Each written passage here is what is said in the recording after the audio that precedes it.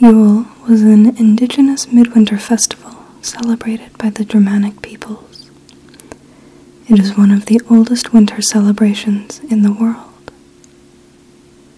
The earliest references to it are in the form of month names, where the Yuletide period lasts somewhere around 2 months in length, falling along the end of the modern calendar year between what is now mid-November and early January. The events of Yule are generally held to have centered on midwinter, and feasting, drinking, and sacrifice were involved. The Norsemen of northern Europe saw the sun as a wheel that changed the seasons. It was from the word for this wheel, Howl, that the word Yule is thought to have come.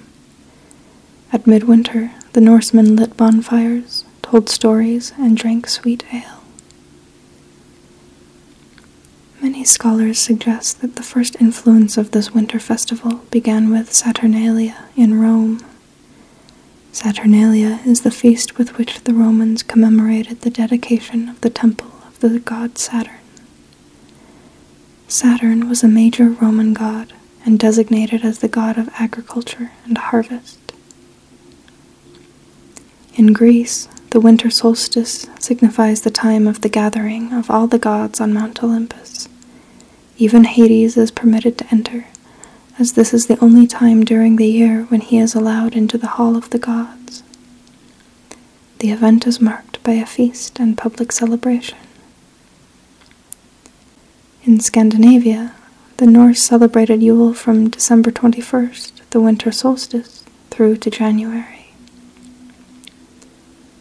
Scholars have connected the month event and Yule time period to the Wild Hunt, a ghostly procession in the winter sky, the god Odin, and increased supernatural activity, such as the aforementioned Wild Hunt and the increased activities of Draugr, undead beings who walk the earth. The solstice rite of Odin, king of the Norse gods, marks the 12 days of celebration by the Germanic people, who can be documented as early as the 4th century AD. From the 13th century Poetic Edda and from Snorri Sturluson's Prose Edda, we learn of Odin and his winter ride through the skies and forest lands. Along with Odin ride the great gods of the Norse, Balder and Tyr, sons of Odin. Freyr, Njord, and Thor, the great god of the sky, are among the band of brothers who clash through the winter sky during the Wild Hunt. They begin their quest on the winter solstice and battle the beasts of wild boar, great elk, and various other creatures for 12 days and nights. The hunt is described as a crazed adventure, where the gods become so embroiled in the fights with mythical monsters or enraged beasts that they themselves go a little mad.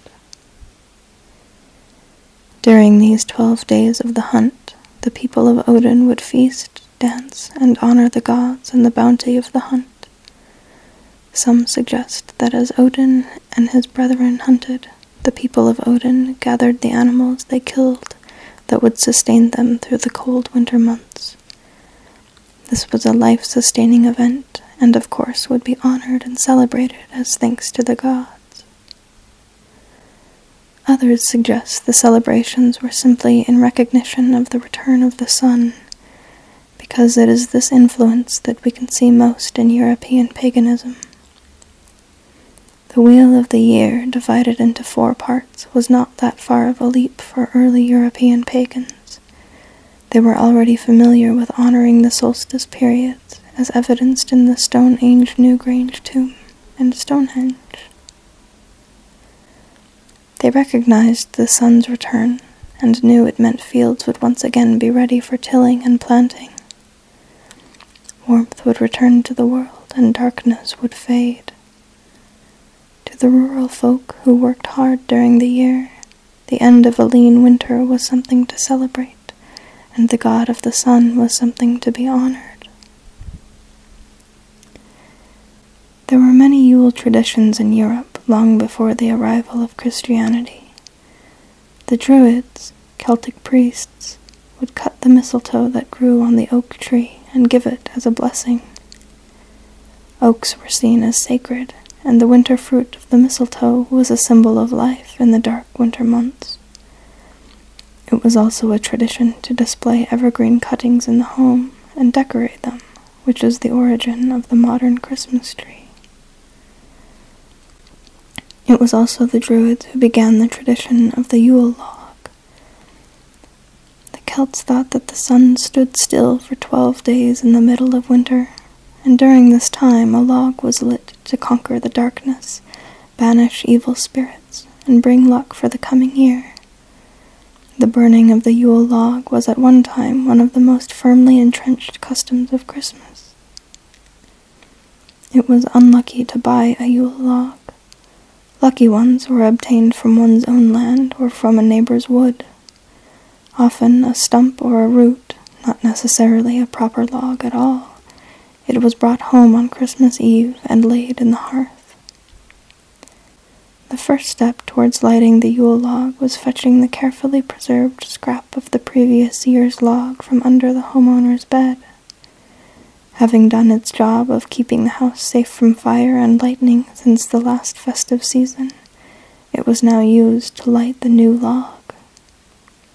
Once lit, the log had to be kept burning for 12 hours. As the log burned, people told ghost stories and tales of olden times while drinking cider.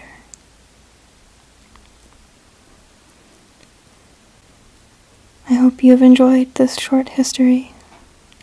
However you choose to celebrate the holiday season, may you stay warm and well fed, and I wish you a Happy New Year.